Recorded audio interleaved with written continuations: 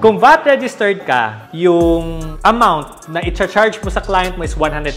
Example lang. You add 12% of that, that's 112,000 pesos na yung total na charge mo. 12,000 dun is the VAT, the value added tax. Now, when you eat in a restaurant, when you buy a certain item, or like even avail of some services, sila rin, nag-charge sila ng 12% VAT sa'yo. So, what's gonna happen is, yung lahat ng VAT na chinarge mo sa client mo, at saka yung lahat ng VAT na binayaran mo, i-minus yan siya. Kung ano yung maiwan, yun yung babayaran mo sa BIR. Yung positive side niya is that it is deductible. When you charge a client for VAT, meron kang nakuha doon, but lahat ng expenses mo may VAT rin, mabawasan siya. Kaya siya deductible. That's the positive side of it. Yung negative side niya, it would seem that your products or your services are so expensive. Try to imagine, 100,000 lang sana yung chinarge mo sa kanya, but because of VAT, you have to add 12%. It means 12,000 pesos extra na babayaran ng client mo. That can be a